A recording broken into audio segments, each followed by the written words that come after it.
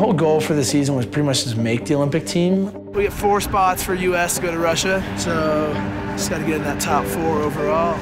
You woke up, you did practice, you competed, flew somewhere else, woke up, practice, competed.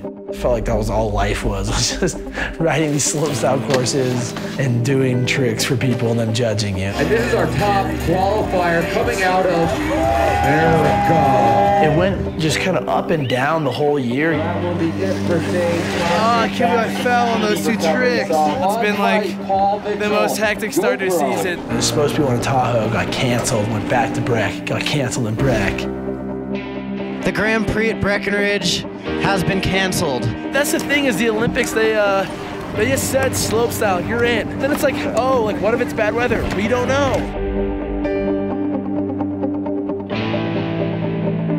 Because the event before it canceled, they put 3 events in 1 week. It was supposed to only be 2. Sage Kotsenburg in 2nd. There was 2 contests in 1 day, and I ended up getting 2nd in both of them. We're here again at the bottom with another 2nd place. I was like, cool, I pretty much essentially made the team unless some like weird scenario happened. We were told by the US team that Sage essentially has to win tomorrow now to make the US team. When you're faced with, yeah, you're not gonna go if you don't win, I was like, oh man, this is so gnarly actually. Probably one of the riders with the most weight on his shoulders here. A successful run here today could mean the difference between him going to Sochi to represent the United States in slopestyle and staying home and watching from TV. It was a relief, I think, dropping in. The best thing is just to go actually ride and do something about it. You're like, okay, well, the only thing I can do right now is go snowboard. One of the riders' favorites to watch on a slopestyle course, Sage Kotsenburg, brings an individual style to it that is starting to become missing from slopestyle. And the big question is it enough to put Sage Kotsenburg in the driver's seat? And Kotsenburg's score comes in as a 95.40, and Sage goes into 1st. We're going to Russia, baby. Stoked. Our U.S. Olympic snowboard team. Pretty sick crew going to Sochi. I took that whole ride to the Olympics with me. Go Team USA. Hashtag road to Sochi. Go to Sochi, go to Sochi, go to Sochi, go Sochi! Sochi Airport. Welcome to Sochi. We should be practicing, but we're getting pals. Kind of was so happy just to be there and that I just conjured up the craziest run I could put down. I was like, maybe I'll put a 16 in the run. No, it's a very technical trick. After all this stress and everything and finally making it just to perhaps throw it away with trying a trick that you've never even tried. And that ended up being the best choice in my whole entire life. And the first ever to win slopestyle gold is an American. Sage Kotsenburg put in the first gold medal of the Winter Games in the USA column and doing it with a trick he had never tried before. I remember landing and coming out of the transition just in full shock and then looking up and then the stadium just went nuts. Sage Kotsenburg. Yeah! Look at this thing! That was the craziest experience of my life. Cannot believe that just happened. They told me I was going to New York. He brought home the first gold medal for Team USA, and now he's bringing it here to Times Square. Sochi one day, Times Square the next day. Pretty next level business.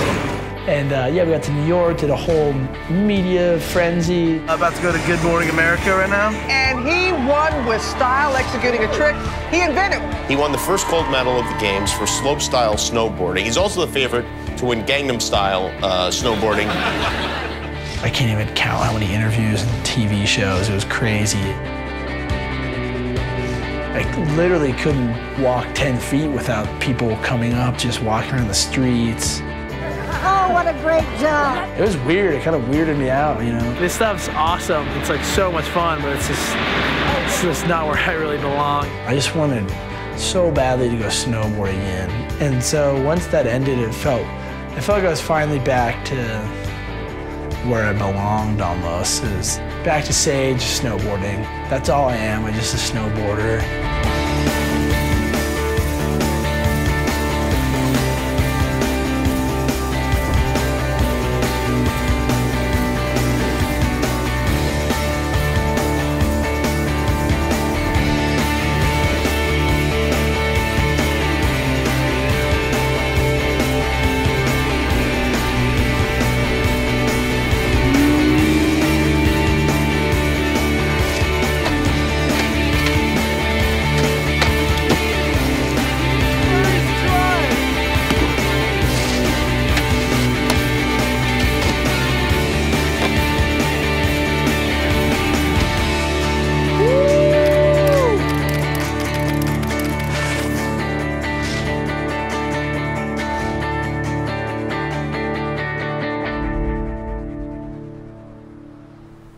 couple of days after the mountain closed, we got to hit this huge jump. It was made to just session, and that's what we did. We just took to that thing and made it ours. It was just the perfect end of the season that I wouldn't have wanted any other way than to just be riding with my friends at Park City. It was awesome.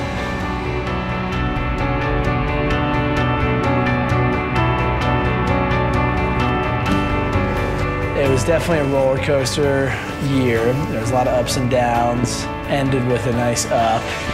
It was the year of my life. It was everything I could dream of.